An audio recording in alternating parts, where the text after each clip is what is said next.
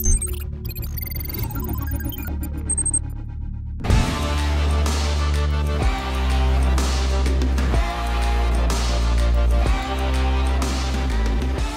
2019 New York International Auto Show has its usual mix of world and North American debuts. The most significant and of relevance to us were the small SUV, the Hyundai Venue, and the very large one, the Mercedes-Benz GLS.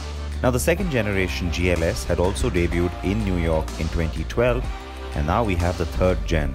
The new car is wider, longer, and offers more cabin space than the last one.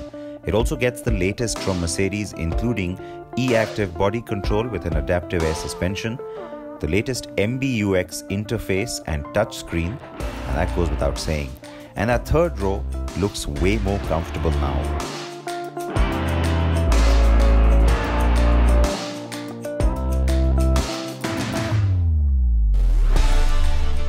The brand also showed us the facelifted GLC Coupe after the regular GLC facelift was revealed last month in Geneva.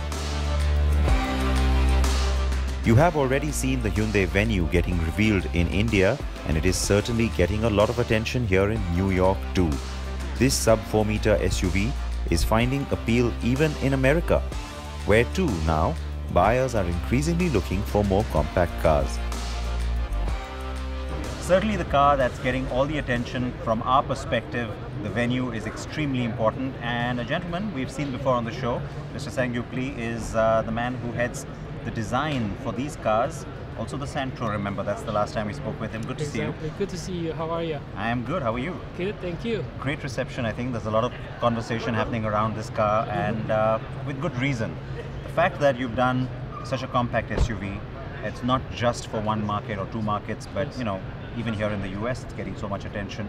When you started off on a blank sheet of paper, what was the one clear direction for you? I must say this is one of the biggest challenge because this car launches here in the US, but actually this car is very, very important for Indian market.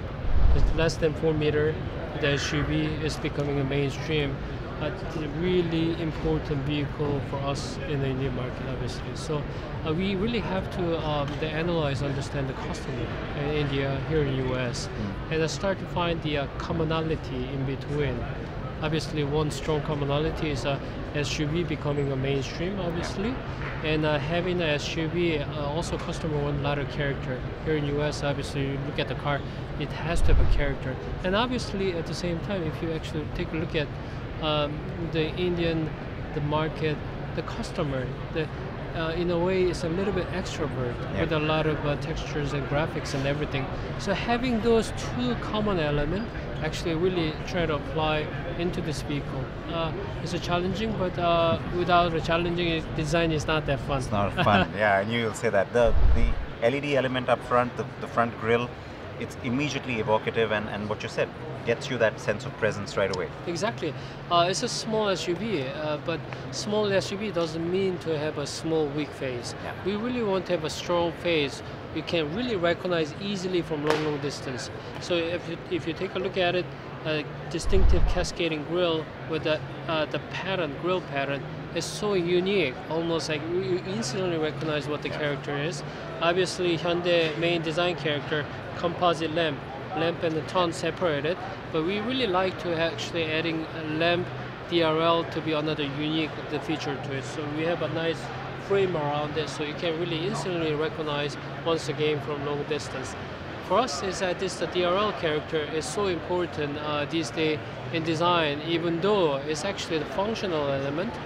But when car comes at you from long distance, first thing that you look at it is not the bumper, it's not the grille, it's the DRL character. Like a signature. Exactly. So we want to have a strong character on the Venue from long distance with using a signature DRL character. The new 8th generation Hyundai Sonata has also debuted at New York. There is no word on whether or not India will get this car, though it seems unlikely. A pronounced coupe silhouette and very unusual DRLs that run up the hood are prominent features of what Hyundai is calling its sensuous sportiness design. Hyundai's premium brand Genesis surprised New York with this.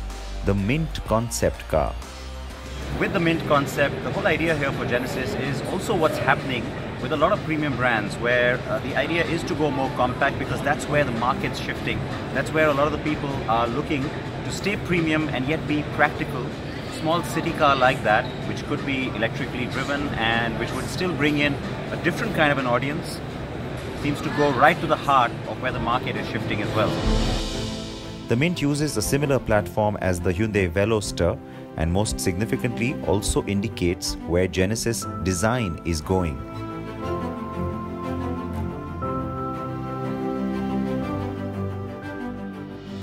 The American brands were as usual showing off their very best, be it the pickups, SUVs or their muscle cars.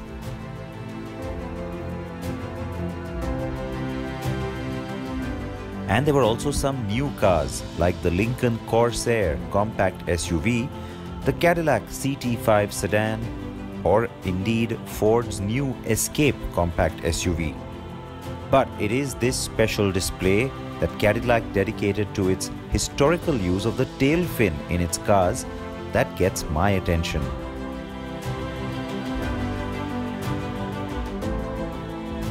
The first tail fin appeared in 1948, and besides the small model display showing the various cars to use it over the years, also on display in its full regal splendor is this 1959 Eldorado Biarritz convertible sitting high above all other cars. Volkswagen is showing off the R design line of its SUVs. The one we care about is the Tiguan though, and here's why. So you heard it here first. This is new exclusive information that we've just received about the Volkswagen Tiguan. Now, in some markets, this car is called the All-Space. In others, it's called the long wheelbase Tiguan. Here in the US, just Tiguan, because this is the only one they get. But yes, this is the extended wheelbase. So it's larger than the car that we have in India, which is of course the two-row car. Now, that's pretty much like the Kodiaq from Skoda. Yes, the two cars share a lot. And so that's the whole idea of bringing in this larger three-row version to India. Nissan has a special connection to New York, always choosing it to toast the legendary GT-R. Its 50th anniversary edition debuts here in blue, but also on display are some of its previous generations and this. So it is kind of fitting to have this car here as well, given that this whole 50th anniversary theme kind of dominates the Nissan stand. Now, it's not a concept car if you haven't seen it before. This is what Nissan showed at Goodwood last year.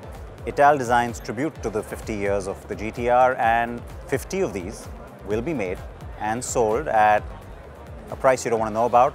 The part you do want to know is 720 horses under that hood.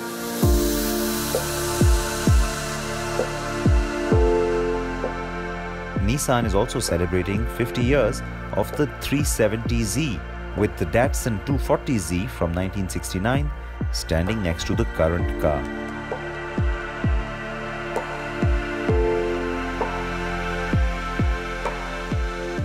Rivian is also getting so much interest worldwide. The Amazon-backed electric SUV maker sure is getting attention here too for its R1S SUV and R1T pickup truck.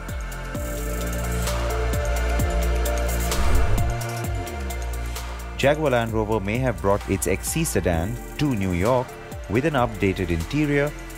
The stand clearly belongs to the triple winner, the I-Pace.